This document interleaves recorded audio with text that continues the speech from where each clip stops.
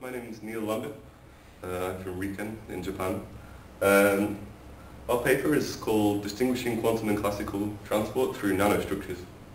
So the motivation of our work is some kind of generic nanostructure with transport, such as a single electron transistor or a superconducting single electron transistor, quantum dots, maybe a series of coupled quantum dots, some generic system where you can attach leads and apply a current. So what we wanted to do was formulate a simple test to determine whether the internal dynamics of this system, as a particle hops on, undergoes some evolution and then hops out at some later time, whether these dynamics are dominated by some quantum dynamics, some quantum coupling, coherent tunneling rates between different sites, or whether they're purely classical or a mixture of both. And what we did is we took it as inspiration, or as a foundation, the Leggett-Garg inequality. The Leggett-Garg inequality is very similar to the Bell inequality, but in a way more simple. They describe a situation where they did measurements on a single spin in time, and then they formulated some correlation functions.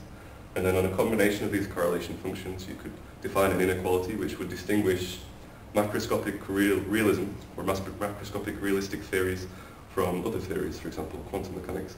So they said the classical world is macroscopic real, and the quantum world isn't.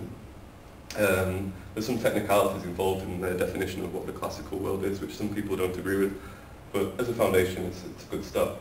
And so what we did is we defined two types of inequalities for two different types of measurements.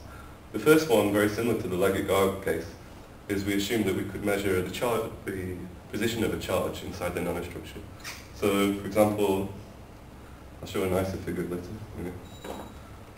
If you have some series of connected quantum dots,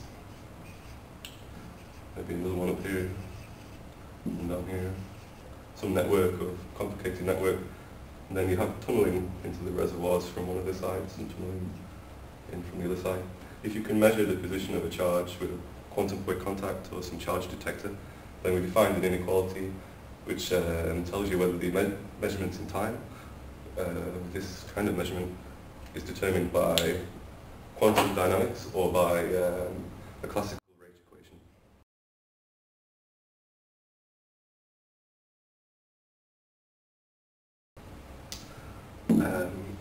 And the result for that one is just a simple formulation.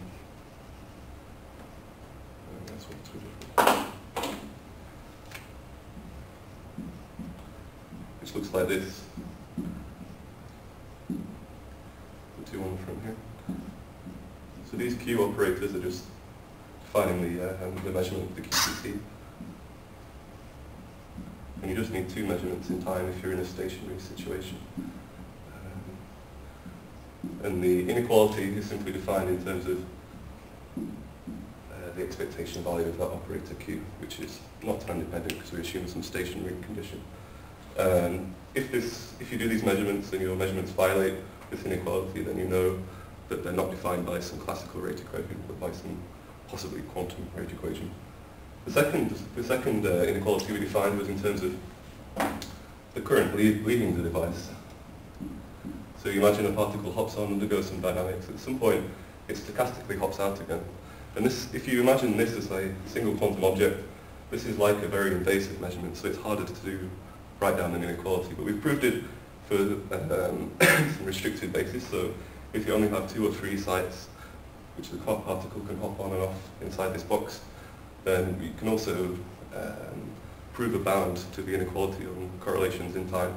And in the paper we showed that bound and also showed that the quantum case violates it. And so hopefully these kind of inequalities could be useful for some experiment where they want to prove that the nanostructure is, really quantum. Maybe observing some oscillations in time perhaps aren't enough, because a classical system can also have oscillatory solutions. So these inequalities might be useful for some practical experiment. Thank you.